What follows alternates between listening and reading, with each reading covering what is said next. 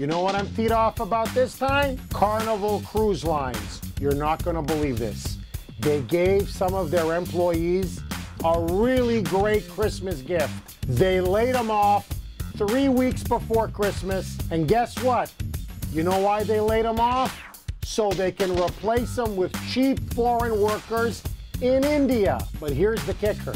These same workers have to train their foreign replacements. And they have until December 19th to actually do it, agree to it, or else they're out on the streets, no severance package whatsoever.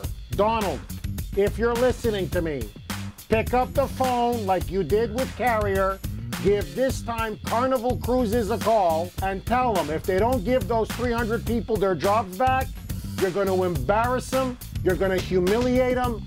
Keep the jobs where they belong, here in the United States of America. I am never going to use your cruise line again until you give these people back their jobs. Boycott Carnival. They have abandoned us. It's time we abandon them. Now you know what I'm teed off about this week. Carnival, from me to you, blank off.